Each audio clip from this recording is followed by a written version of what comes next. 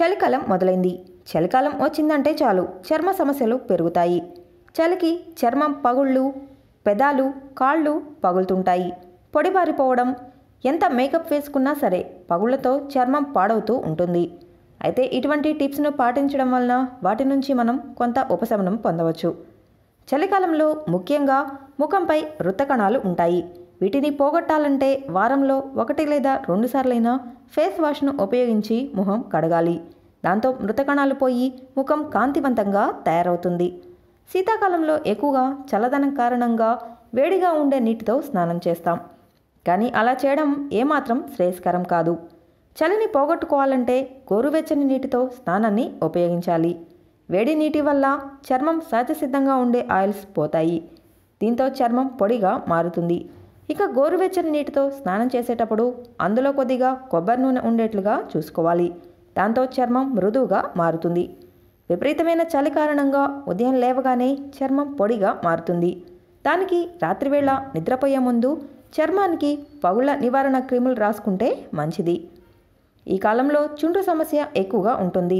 వీలైనంత వరకు హెయిర్ డ్రైయర్స్కు దూరంగా ఉండాలి.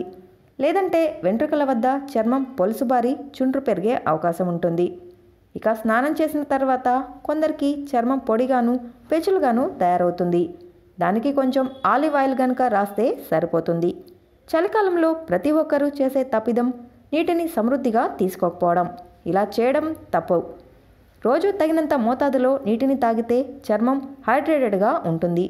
దీంతో చర్మం మృదువుగా ఉండి తేమను కోల్పోకుండా ఉంటుంది. వైటమిన్ ఇ సమృద్ధిగా ఉండే ఆహార పదార్థాలను తీసుకున్న చర్మం మృదువుగా ఉండి కాంతివంతంగా మారుతుంది. హ్యూమిడిటీ తక్కువగా ఉండడం వలన చర్మం పొడిగా ఉండి చలికాలంలో సాధారణం అయినా మరి వేడి నీటి స్నానం చేయకూడదు. పెట్రోలియం జెల్లీ క్రీమ్స్ రాసుకోవడం ద్వారా చర్మాన్ని రక్షించుకోవచ్చు. గాలిలోని తేమను పీల్చుకోకుండా శరీర ఉష్ణోగ్రత కాపాడగలిగే దుస్తులను ధరించాలి. ఊలు, సిల్క్, పాలిప్రొపిలిన్ దుస్తులు శరీర ఉష్ణోగ్రతను నిలుపుతాయి. కాటన్ దుస్తులు వేడిని అంతగా నిలపలేవు. వ్యాయామం చలికాలంలో మంచి ఫలితంను ఇస్తుంది.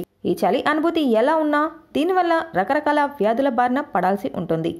ఈ కాలంలో ఏమాత్రం ఆరోగ్యంపై ఆదమర్చి ఉన్నా ఇబ్బందులు పడాల్సి ఉంటుంది. మరి చలికాలంలో వచ్చే వ్యాధులను దూరంగా ఉండడం, చలి తట్టుకోవడానికి తీసుకోవాల్సిన జాగ్రత్తల గురించి తెలుసుకుందాం.